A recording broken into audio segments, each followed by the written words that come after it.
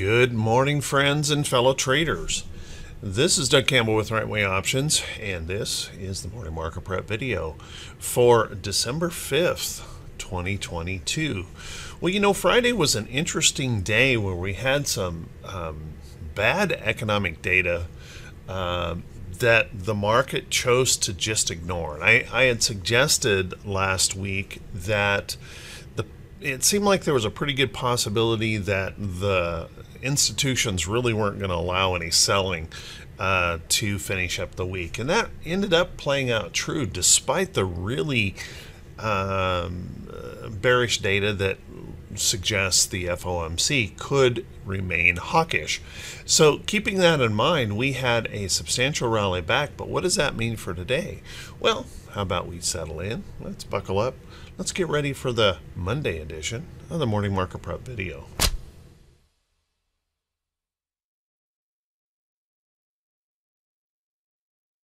Good morning and happy Monday, everyone. I hope you all had a wonderful, wonderful weekend. Let's take a look at these charts and see if we can gain some information about how we may approach the market for today.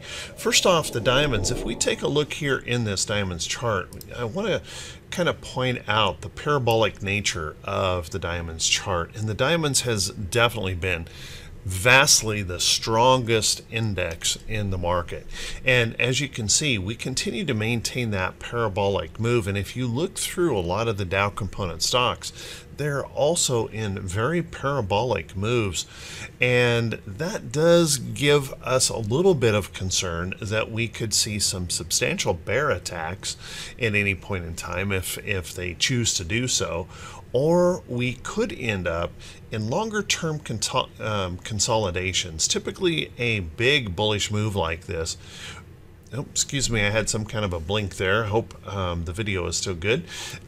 We have some kind of a longer term consolidation that could be the possibility. And one of the things that we can see as a result of that is we could get a wider chop range initially while that goes along. So that possibility does exist, that we could see kind of a big point chop range here for a while and then maybe slowly start to settle down, as the Dow may have to either pull back or consolidate substantially because of the parabolic nature of these moves.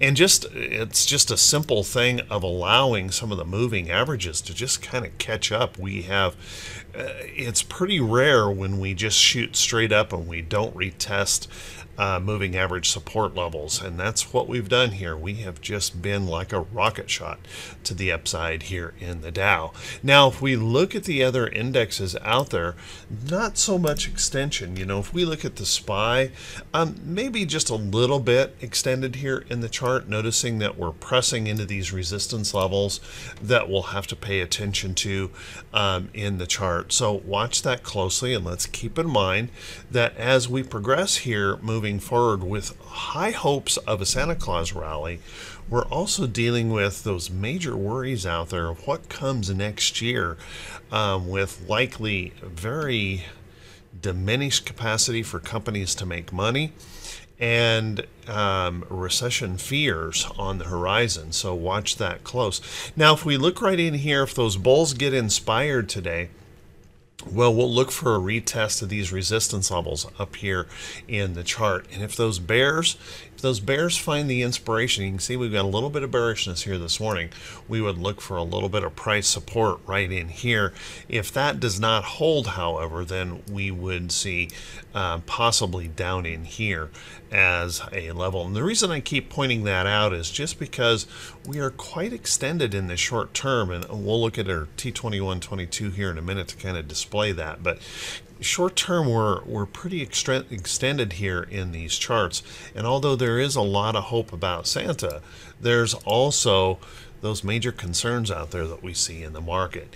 If we take a look at our QQQ, now QQQ is not in a major extended position, but certainly running into substantial price action challenges and continuing in the downtrends that we see here overall in the market, running a little bit of concern. Now, we certainly have this upside pattern in here, but that upside pattern also shows us that we may have extended this day just a little bit too much, and we may need a little bit more rest or consolidation in here to reinforce or support that pattern. So having said that, if we find bulls find inspiration today, then let's look for these resistance levels up here, maybe that wick up here, maybe the little bit right in here, that price action to serve as a little bit of resistance. If we pop through there, then maybe just we move on up here just a bit more here in the chart, and we perhaps challenge that downtrend resistance in the QQQ. However, if those bears find inspiration, we'll look for a little bit of price support right in here.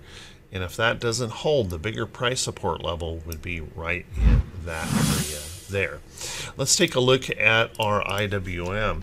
Our IWM also not quite as extended as the Dow, but a little bit on that that worrisome side, because we're up here pressing against this downtrend resistance, trying to see whether or not we can break through that level. So we want to keep in mind, longer term, we have the Diamond SPY and QQQ still challenging that downtrend resistance, even though the daily charts just suggest that it's all bulls all the time, and we'll want to watch that close. Now, this upside trend does remain in place, so no worries there.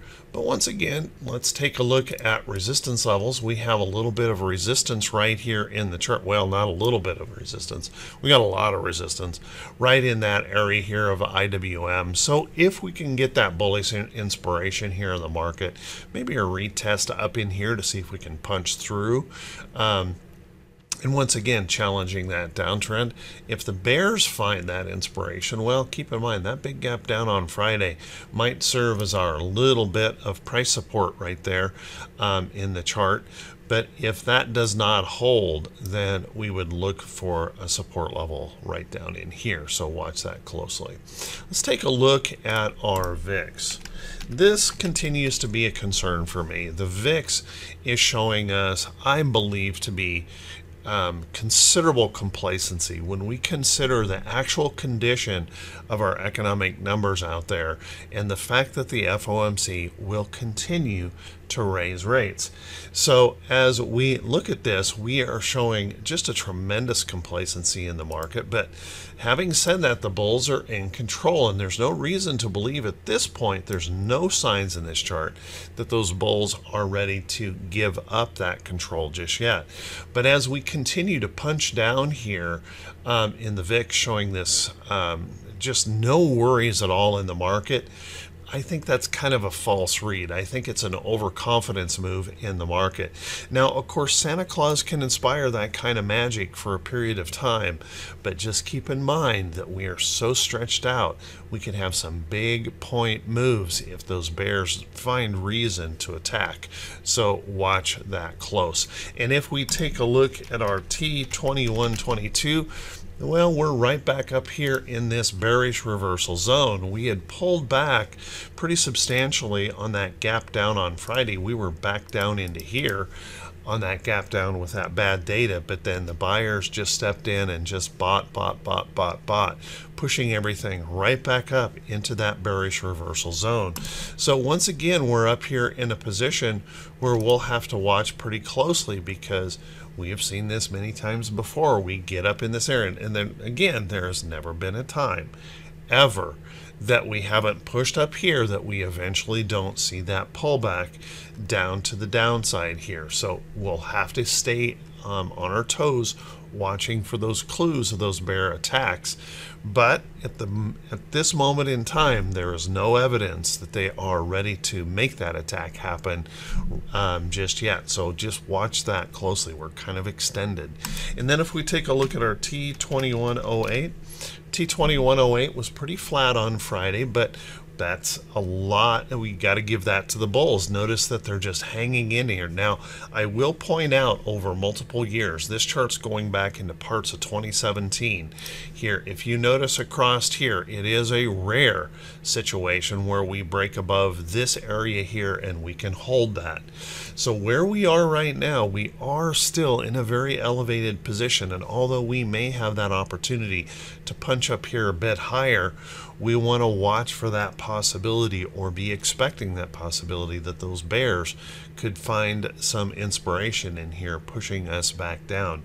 And if that doesn't occur, if we don't get a pullback in the market, then we should be watching for a considerable sideways consolidation to consolidate such a big upside move in our indexes. So watch that closely.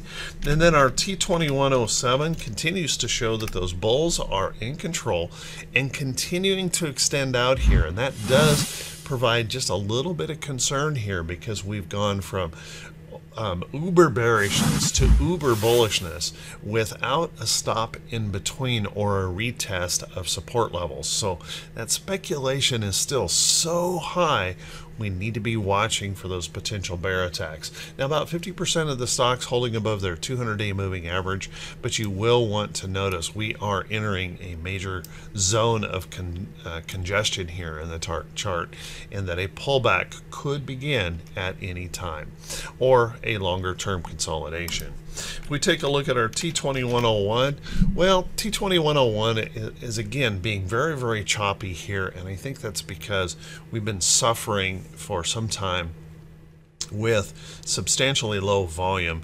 And Friday was low, except right at the end of the day we had a pretty good surge of institutional activity that got consolidated to the market from the dark pools that picked up that volume a bit. But we've been kind of choppy here in our volume, so probably not getting the best data from our T2101. Let's take a look at our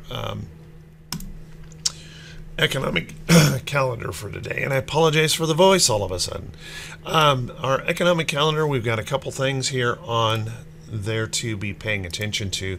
We got a PMI final composite number. Now, that's not known for moving the market very much, but one thing we certainly have to make note of is that our PMI and our ISM manufacturing numbers are showing substantial contraction in the market. So our economy is slowing down, and we'll want to be paying attention to this as we continue to pump these stocks higher and higher. If we take a look, we also have factory orders today and our ISM services number to be watching for here later on this morning. Got a couple of bond auctions to be paying attention to, and I think we have entered the blackout period here for our Fed members talking, because we're going to head next week into an FOMC meeting. So I think we've entered that blackout period where they just kind of have to shut up for a while. So maybe we'll get some relief on that front. Let's take a look at for the rest of the week. As you can see, not huge numbers of economic reports, but certainly market movers. International trade in goods, that petroleum status, productivity and cost numbers. Mortgage applications have continued to be very, very bearish, though we've largely ignored the housing situation weakening. Jobless claims on Thursday, which is our normal, and then probably the biggest one of the week is going to be that PPI final demand number, another reading on inflation that we'll want to be keeping an eye on. Then let's take a look at our earnings calendar. Now, our earnings calendar is a lot diminished from what we have been seeing here for a while, but there are notables that will be coming up throughout the week that could move the market. We'll be talking about those as we move along, but today very light on that economic calendar or earnings calendar. I've only got two for the notable reports. GTLB, we'll want to be keeping an eye on that, and SUMO. Whoops. SUM. Oh, I just had too many letters in there. Will also be reporting today, so keep an eye on those. Not particularly the kind of stocks that are going to move the market a bunch, as you can see. Let's take a look at some stocks that could be setting up. But before we do that, guys, if this is the first time you've seen these videos, if you could please click that subscribe button on YouTube, and then also click that bell icon when it pops up so you'll be notified every time I post a video. If you find these videos to be useful or helpful, if you could please do me that favor, clicking that thumbs up button, leaving a brief comment, that helps the channel to continue to grow. Make sure you click that bell icon so you'll be notified when I post a video. And if you could also do me that favor, if you feel that the video is worthy, please share this video out on your social media feeds. That also helps us find new subscribers that may find some benefit from these videos. And I want to say thank you to everyone who does take the time to do that. And although I don't mention this all that much, I just want to give a big shout out to those folks who continue to support the channel through the Buy Me a Coffee link just below the title of the video. Thank you so much for everyone who does do that.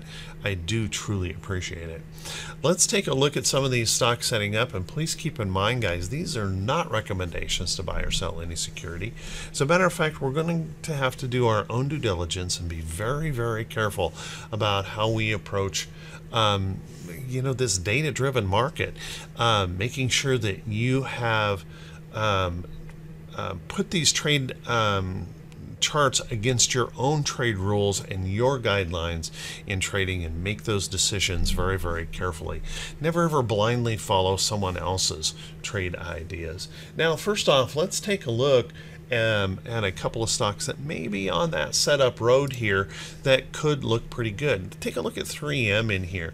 Now, 3M is one of those old boring companies, good strong divvy payer, and with the worries of recession that we've been talking about moving ahead, well, it might be worth keeping an eye on some of these old boring companies.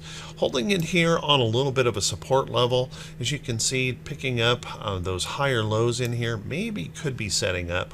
Watch that close. We still have this little downtrend in play here, and then we've got that big downtrend that we still are trying to battle here in 3M. But interesting pattern starting to show up in that chart. You might want to keep an eye on it.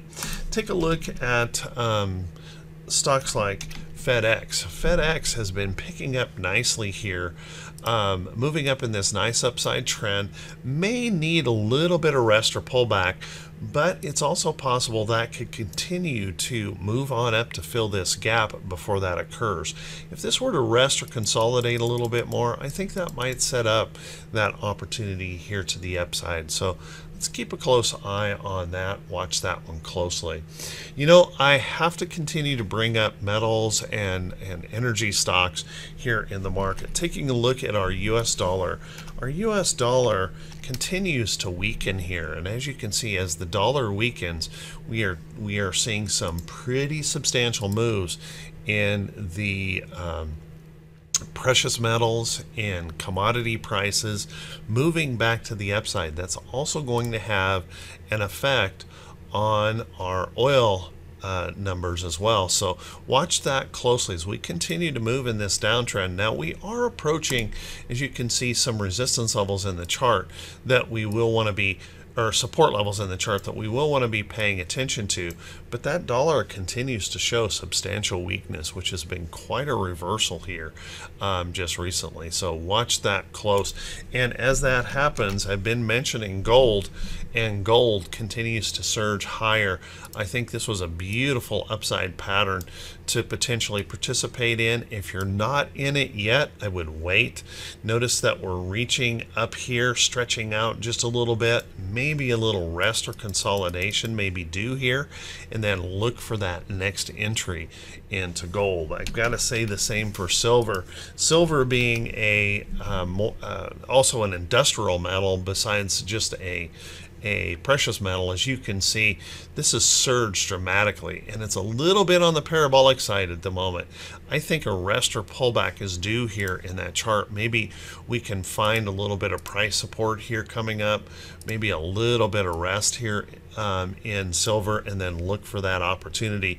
You will want to keep in mind that silver is pushing up toward this longer term downtrend.